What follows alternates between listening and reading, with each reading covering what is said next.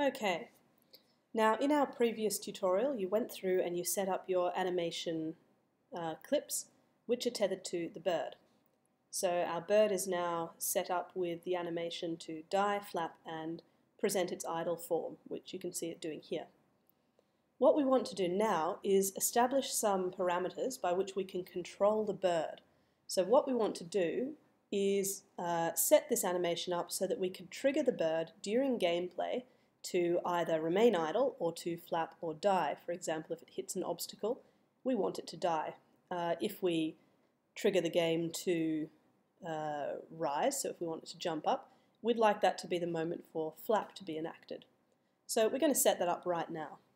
To do that, we're going to go to Window, go through the drop-down, and select Animator, as distinct from Animation, which you used previously to set up the clips.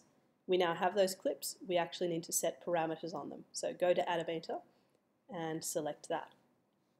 It's going to bring up a window for you. And we're editing the bird clip, which if you click here, we should have bird selected, so we can see bird is here. We have the animations all set up and ready to go down here. And in your animator window, you'll see the clips for idle, flap, and you can move these around by left clicking and dragging, and die, which we set up. We also have entry, which is an automatic state within the game. Entry simply means once gameplay begins, we're going to transition to, and we set this one up, idle. So as soon as gameplay begins, we're automatically transitioning. This line here with an arrow means a transition, and we're going towards idle.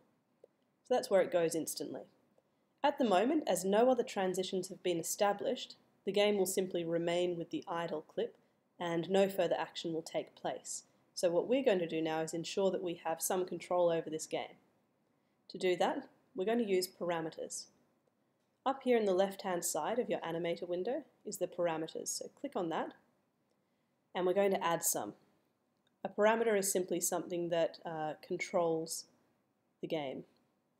So we're going to go down and use a trigger, because what we want is to have these parameters enacted only when they're triggered by the controller of the game, which is going to be you. So select one trigger parameter and we're going to name this capital F, LAP, flap. The spelling is important since we refer to the parameters through code, and that's how we control the game. So do make sure that you spell these correctly. We're going to put a second parameter in, click the plus, another trigger, and this trigger is called capital D, die. Excellent, so now we have two parameters set up which refer to flap and die. We don't need to set idle for the simple reason that it's our entry state anyway, which is why it's highlighted in gold. So you can see that it is our automatic set. What we'll set up first is a transition from idle to die. So let's get our bird ready to die. To do so, right-click on idle and select Make Transition.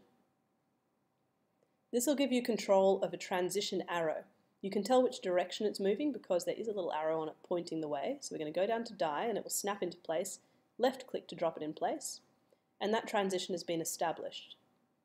To edit this transition, we're going to click on the arrow in the center, and this will bring up in Inspector our transition controls. Automatically, the transition is set to has exit time, which means that the clip will play for its full length of time, which is 1 second, since we put a single keyframe in, and then it will return to the entry point. We don't want this because we don't want our bird to die and then instantly go back to idle. We actually want it to remain dead until the next round is started. So we're going to take that off. So unclick has exit time. And we've now got an issue because it needs at least one condition to be valid. So let's give it a condition, plus the condition. Flap, that doesn't sound right. We're going to die. So use the drop-down box and select the correct condition. So we've now set up a transition from idle to die. Let's do the same thing for flap. Right-click idle, make a transition, drag that transition arrow down to flap and left-click to drop it in place. Edit it by clicking on the arrow in the center And we're going to get rid of the exit time on that transition and give it our own condition. This time it's snapped into exactly what you wanted. You can check the drop down if you're worried, but flap is what we want. So we can now transition to flap when triggered. However, we need to go back to idle as well because we don't want it to remain with its little wing up. So right click on flap, make a third transition, drag that transition back to idle, and use your targeting here, select that arrow. Make sure you don't accidentally select the original one. You want to get the arrow which is going from flap back to idle. And this one, we're going to have a look at it. This is all looking great. Has exit time. We do want an exit time on this because we want the flap to complete its circuit and then go back to idle. So this is all as it should be. What we've now done is set up our animator to trigger a number of transitions within gameplay when our established parameters are referenced in code. The only thing left to do, of course, is to set that code up. So save your work, file, save the scene, save the project, save everything, save yourself,